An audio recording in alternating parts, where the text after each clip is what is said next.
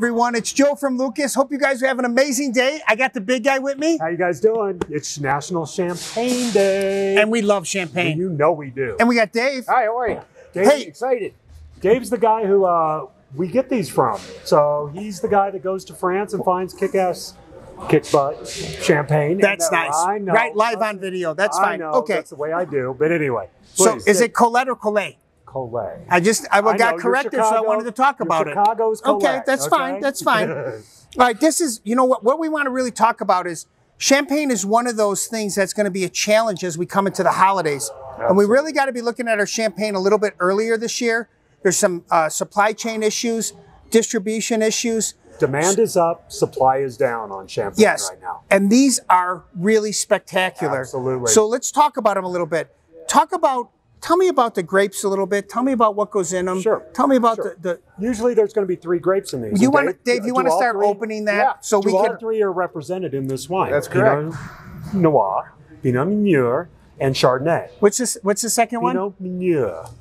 Say it. Come on. I'm it's not- like Cabernet Sauvignon. So you know. So tell me about that grape a little bit. So I'm not familiar with that It's grape. one of the red grapes. So there's 2 reds and a white that goes into a champagne. Okay. These are blended of. So me as the winemaker or you as the winemaker, you're going to go, okay, I grow these grapes, but what do I want to do this year? Is my Chardonnay a little sweet? Is my Pinot Noir So a we little balance acidic? it with those. Absolutely. Because Okay. I'm trying to put out the same champagne every year.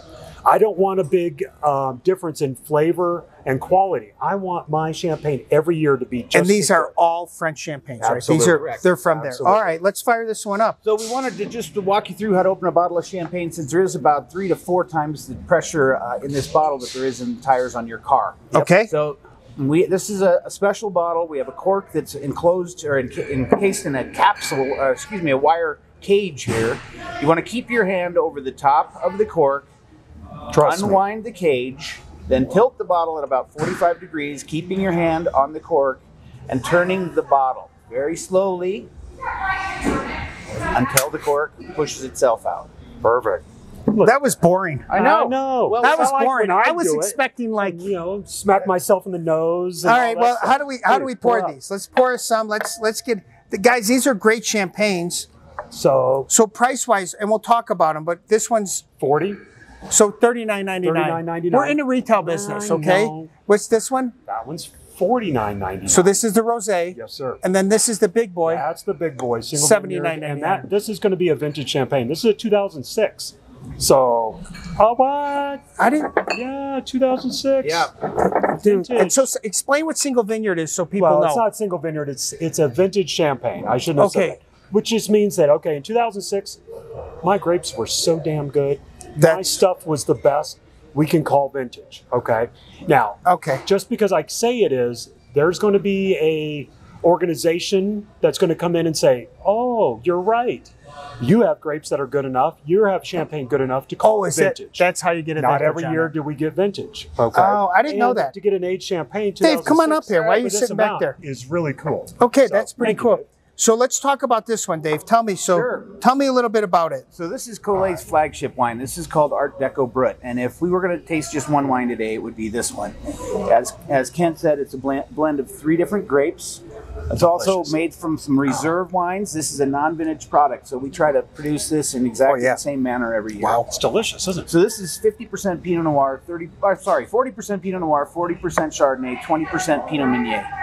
Pinot Meunier. I'm really trying to learn that grape. Yes. The cousin to the Pinot Noir, a little bit lighter. Chardonnay adds elegance to the wine. Pinot Noir adds body, and Pinot Meunier adds freshness. So depending on what style you're going for, you would blend them in different proportions. Collet is a very fruit-forward, fresh style, and you can really pick that up on here. It's got this toasted biscuit on the nose, this light Absolutely. dancing fruit flavor on the palate, and a really Kind of just sugar beautiful cookie, acidity. you know? Yeah, a little sugar cookie. Absolutely. Like, you know what the thing that comes to me is, what I love bubbly for is anytime I start a party with bubbly, it's a party. Absolutely. The minute you open up a bottle of bubbly, it's just fun. I mean, it doesn't matter when you have it too. You could have it for brunch. You could have it for lunch. You could have it for dinner, Absolutely. or you could have it as nightcap. Breakfast, we know how Yeah. it goes. I- Awesome. I left breakfast out, Kent. Yeah, and if you don't have a bottle of champagne in the refrigerator at home, you're not ready for a party. I agree with Or a that. celebration. I just love bubblies. I love bubblies. So what I like about this, from my standpoint, is it's extremely smooth and easy to drink. And I know that's not how maybe we describe champagne, but it's not overly dry. It's actually it's just really beautiful and delicate and easy to drink. It's like a couch wine. Absolutely. It's delicious. So, Dave, I have a question. Yes, is this please. the same wine, but only throw in a little red? No, so it's a little bit different. This is a different proportion of Pinot Noir, Chardonnay, and Pinot Meunier. So this is 50% Pinot Noir, 30% Chardonnay, and 20% Pinot Meunier. So you kick up the red in it to get that rosé. Right, and what we do is we actually make a blend, the champagne blend out of the red and white grapes. Then we vinify Pinot Noir. About 15% of the total quantity of this body is still red wine that we add back in to get the color that we're looking for. Nice. So bottom line is it's National Champagne Day. Absolutely. And I can tell you this, these are stunning bottles. These are great bottles. They're Joe's picks. I absolutely love these. I do too. They're just great drinking. I think they're really priced aggressive for the market. Absolutely. When you guys look at these on Vivino, these are just great champagnes. They challenge everybody in the category. Thank you very much for bringing them to us and introducing them to us. I mean, they're just great ones, and they're ones that I think our customers are going to truly enjoy. Absolutely. Guys, happy Champagne Day. Cheers. Thanks for watching our video. Share us, like us, comment on him. We appreciate you. Always leave